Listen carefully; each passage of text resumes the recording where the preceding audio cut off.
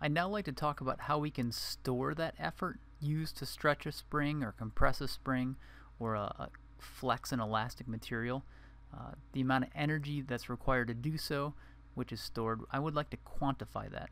So let's think about a simple situation, just one of our red or our green springs, stretching it from its relaxed state. Let's say call this a position of 0. And what things determine how much effort is involved to stretch that spring, consequently the amount of effort or energy stored in that spring? Well, one is obviously how far this spring is stretched. If you stretch it farther, it's going to require more effort and it will store more of that effort. So the energy required to stretch a spring involves the combination of, number one, the displacement or stretch of that spring. If you think back to our red and our green spring, our red spring was our weakest spring that we tested, the green one was the strongest one. It would require different amounts of force to stretch each of these things the same amount. And so it not only depends on the amount of stretch of the spring, it also depends on the force you use to stretch that spring. If you need more force to stretch it and you stretch it farther, both of those things will increase the amount of effort involved and therefore the amount of energy stored. So if we want to represent this quantitatively, we need to somehow represent the combination of this force and stretch together. So it kind of leads us to the question, well, how do we represent the combination of any two values in general? I'd like to go back and talk about how we found displacement of a moving object, because that also involved the combination of two different things. If you're moving, your displacement depends on two things. Number one, how fast you're traveling, and how much time you're traveling at that speed. If you're moving faster, you're going to go farther. If you're moving at the same speed and you're traveling for a longer amount of time, you'll also go farther. So your displacement depends on both. So let's go back and think about how did we represent displacement. Let's think about it graphically. Under constant velocity, if something was moving at a constant velocity of 2 meters per second, say for a total of 6 seconds, we found this graphically by finding the area under the line, specifically in a velocity versus time graph. So if we shade in that area right there, remember that the displacement is, in this case, the area of a rectangle. So we have height times width. Our height is 2 meters per second.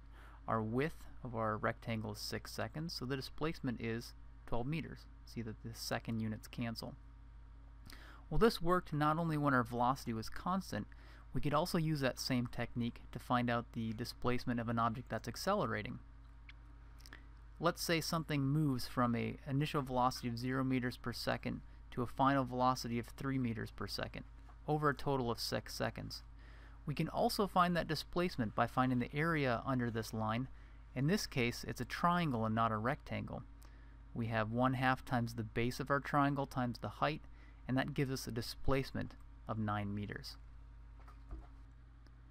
So remember, we were trying to find a way to quantitatively represent the combination of two values. In the case of displacement, it depended on how fast you're traveling, the velocity, and how much time you're traveling that speed or time.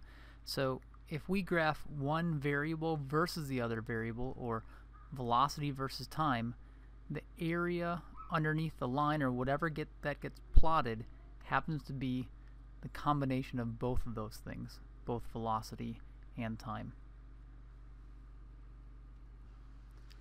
Let's now use this idea to quantitatively determine the amount of energy stored in a spring.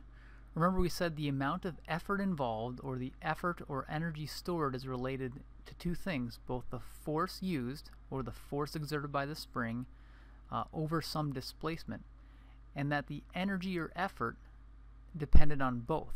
And so if we want to represent quantitatively the combination of the force used over some amount of stretch, we're going to graph force versus stretch, and the area under whatever is plotted represents the combination of both of those values.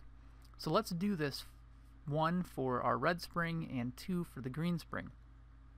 If you remember, our red spring, when we graphed force versus stretch, it had a slope of about 25 newtons per meter. That means it takes about 25 newtons of force in the end to stretch it to a total distance of 1 meter. To stretch it to half a meter, it only takes half of that, or about 12.5 newtons. So the energy to stretch the spring, which is also equal to the energy stored in the spring, is equal to the area under a force versus stretch graph. If we shade in that area, since this is a positive linear relationship, we have the area of a triangle. So the energy stored is equal to the area of a triangle, which is 1/2 base times height. And we'll call this elastic energy, or the energy stored in an elastic material.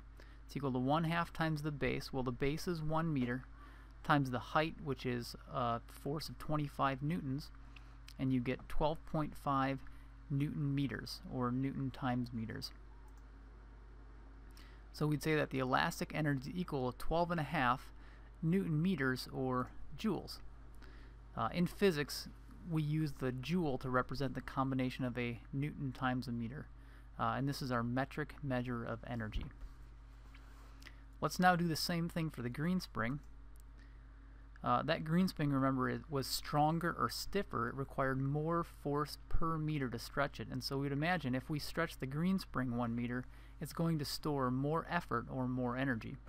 We can see that by the triangle now shaded under that green line on a force versus stretch graph. And if we calculate or quantify that energy, again, this is the area of a triangle, 1/2 base times height. We get 1/2 times the base of 1 meter times the height, in this case is 50 newtons. We see that the amount of effort or energy stored is 25 Newton meters, or 25 joules. Let's look at the green spring a little bit closer. We just calculated that it stores 25 Newton meters, or 25 joules of energy. Requires that much to stretch it a meter, and it stores that amount of effort. Let's look at what happens over the first half meter of that stretch, and then over the second half meter of that stretch. So if we stretch the spring from its relaxed state an additional 1/2 of a meter, or 50 centimeters, and this is the general force versus stretch graph for how force is related to stretch for the green spring. For the first half meter of stretch, we've got the energy stored is represented by the area. It's 6.25 Newton meters, or 6¼ joules. If we then go from that 1/2 a meter stretch to the remaining full meter of stretch, so an additional 1/2 a meter, we're stretching it from a 1/2 meter to 1 meter, the energy stored, or the effort required to stretch at the last 1/2 meter, is an additional 6.25 and 12.5 Newton meters, or joules. That's the total area under the last half of that force versus stretch graph. That's a combination of 18.75 joules. So we can see that the first 1/2 meter, it stores 6¼ joules of energy. For the last 1/2 meter, that spring stores 3 times that amount of energy, for a total of 25 joules.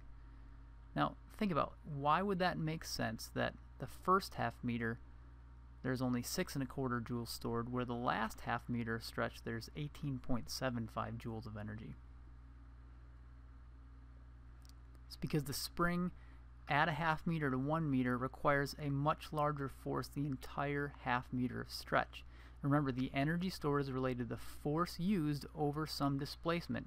Since the force is larger over that 1/2 meter of displacement, there will be a larger amount of energy stored.